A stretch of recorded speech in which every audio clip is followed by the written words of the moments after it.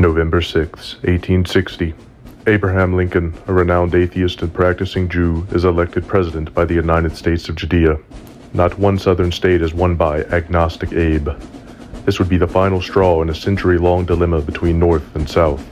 A month later, on December 20th, 1860, South Carolina became the first state in American history to secede. In the following month, Alabama, Mississippi, Georgia, Florida, Louisiana, and Texas would also lead Lincoln's new Jewish Union. From these states, a new, more perfect union was formed, one forged of liberty and zeal by Aryan Titans. This nation would forever be known as the Confederate States of America.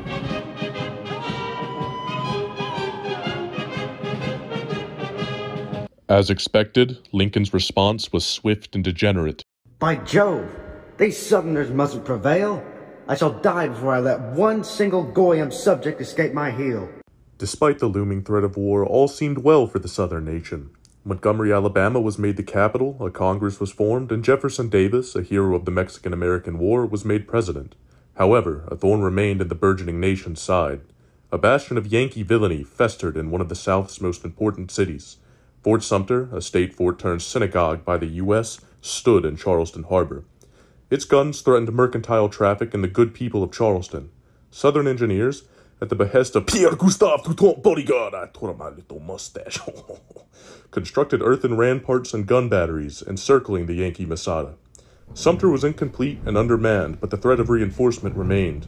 In March of 1861, an ambassador from Lincoln's regime informed the Confederate government of agnostic Abe's intention to resupply the federal cesspit. President Lincoln yearns to prevent the starvation of his minions within the fort. That is why an attempt shall be made soon to resupply its stocks of adrenochrome and cunning. Know that you have been warned.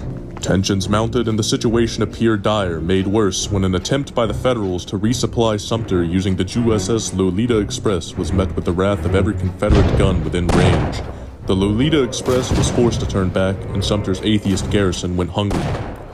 Following the ordeal, General Beauregard wrote to President Davis, Mr. President, I am happy to inform you that a Yankee attempt to molest our harbor's entrance was met with steel and shot. Oh, how the Jewish banner flapped in the breeze as they madly withdrew with haste, tail still between their hind legs.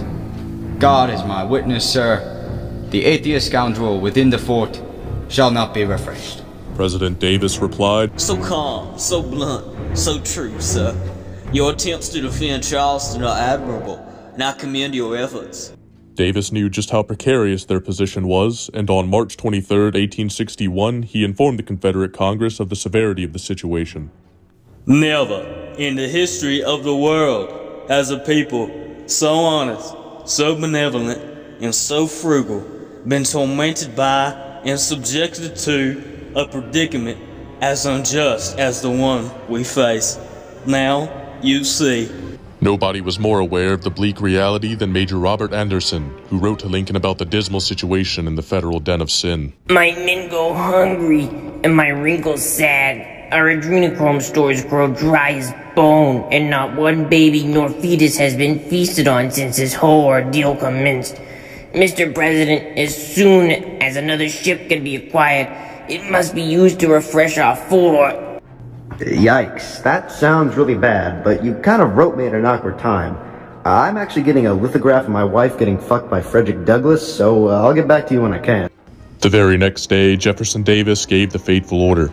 In the early hours of April 12, 1861, General Beauregard delivered a rousing speech to his men. Gentlemen, friends, patriots, this is it. We have been ordered to finally drive those vile vermin off of that rock. We have our orders, and they are to do the country a great service. You shall forever be remembered as the heroes of your day. Man the guns! At 4:30 a.m., a single mortar fired from Fort Johnson streaked across the blackened sky and detonated above Fort Sumter's synagogue. The fight to preserve the greatest nation on earth, no, not the United States, you fucking retard, had begun.